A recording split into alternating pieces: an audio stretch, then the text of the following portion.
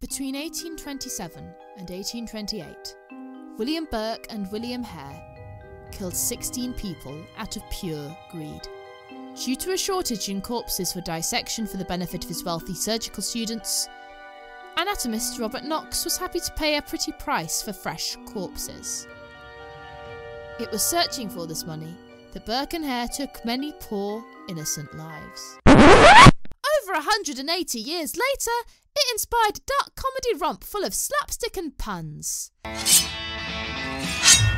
Have you gone mad? No, Willie. We've gone into business. Showtime! Burke and Hare star Simon Pegg and Andy Serkis as the titular criminals. These down-on-the-luck snake oil salesmen are looking for the next popular product for them to supply. After they have to get rid of one of Hare's dead lodgers, they discover that there is a high demand for corpses in the competing medical schools of Edinburgh. When the local militia cracks down on grave robbery, they start killing other people in order to make ends meet. Whilst aspects of the characters are certainly cliched, they are relatively well developed, even though there is rather a lot going on. You've got Burke and Hare and their respective romances, Robert Knox's work, and the investigation into the missing people all vying for screen time. But the film was only slightly interested in character development. The core cast do a solid job with the material given, as do the cameos. Some critics complained about the fact that this film was making fun of murder. On one hand, this is a film made by Ealing Studios, which made their name by making comedies about murder, such as The Ladykillers and Kind Hearts and Coronets, which are considered classics of British cinema to this day. On the other hand, these were not about real murders, nor was there gore, as this of course would not have been allowed in the 30s and 40s. Personally, while I can of course understand that the subject matter of this style of humour is pretty off-putting, and I myself don't have much of a stomach for gore, I enjoyed this movie. Another aspect that probably soured opinions on the film is that, unlike the Ealing comedies, this was inspired by real murders. Does the passage of time desensitise us to the historical loss of life? They make it clear from the very start that little of this is based on the real men.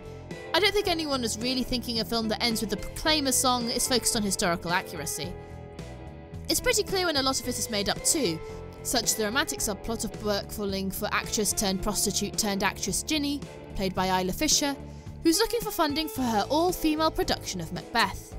This film has about as much in common with the history as the 2004 version of The Around the World with 80 Days, which featured Jim Broadbent as real scientist and skeptic Lord Kelvin spouting his real belief that no more science was left to be discovered, to Steve Coogan as Phineas Fogg, standing there in motorised roller skates.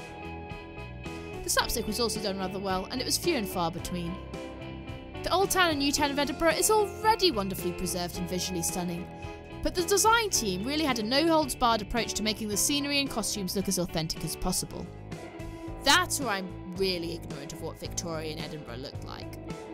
This is one of those films where there's a cameo every few minutes, but you're unlikely to recognise several of them unless you're British. I honestly never thought I'd see a film starring the late Ronnie Corbett of all people. If you are a fan of Simon Pegg's breakout TV show Spaced, then you will definitely see a few familiar faces, most notably as co-star and co-writer Jessica Hines, who plays Hare's wife. Despite reasonably big names in the supporting cast, none of them feel like they were stunt casting, as they all play their parts well, including Tim Curry, who unsurprisingly makes the best of his small role. All in all, Burke and Hare is certainly not for everyone due to its dark subject matter, but I found it to be a pretty fun film. Nothing groundbreaking, not exactly a must-see, but a fun little film that is a good way to spend the time.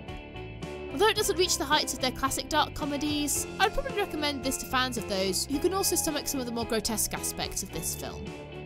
If you want to watch me review another unusual and obscure British comedy that possibly bit off more than it could chew, you can watch my review of The Magic Christian here. See you soon!